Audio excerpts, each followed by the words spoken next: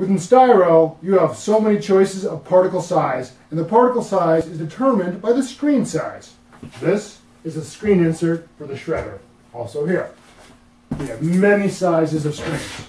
Big giant 1.5" size for making packing peanuts, down to, oh, we have an 1/8" size. This is about a 1/4 inch size, so you can see the particles have to pass through a screen this size before they exit our shredder and they go on to our separator.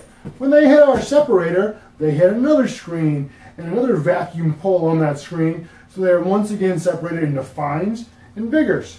So if we use the big screen to make packing peanuts over here, we'll use the big screen to separate off fines over here.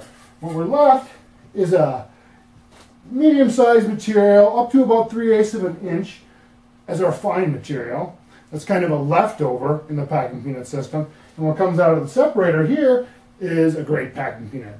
You know, stuff in this size range of foam, shredded well, and not very staticky. All the little pieces are sent off to the separator. Those little pieces are useful too for things like concrete aggregate, making a soil modifier to make your soil lighter, green roofing for that matter, and many other uses, stuffings for beanbags, that type of thing. There are a lot of new and up-and-coming uses for a very quality leftover from the packing peanut system. But most people who make the packing peanuts either want to use or sell the packing peanuts. That's that system. With concrete aggregate, you can make an elite concrete aggregate by getting the size range right.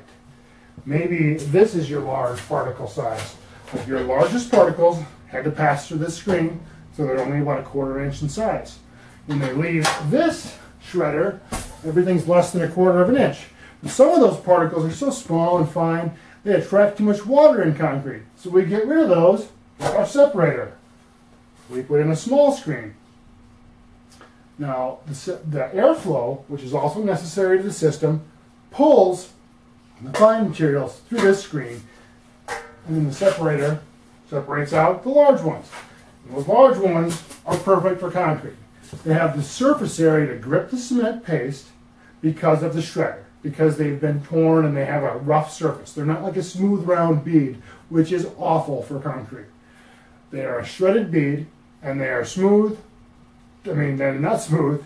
They have a surface area to grip the paste, and removing the fines makes it workable on concrete. The fines actually draw so much water. When used in concrete, they stop the flow of concrete. We remove those and only give you the perfect particles for concrete. It really changes the game when it comes to styrofoam and concrete. And that's where Enstyro started, but we will make any screen sizes for just about any reason, and there are new reasons all the time. Styrofoam recycling is just starting. The time of melting down styrofoam is gone. Let's use it for its value, not melt it and ship it. It's crazy. Let's do it the right way. Thanks for viewing. Have a great day.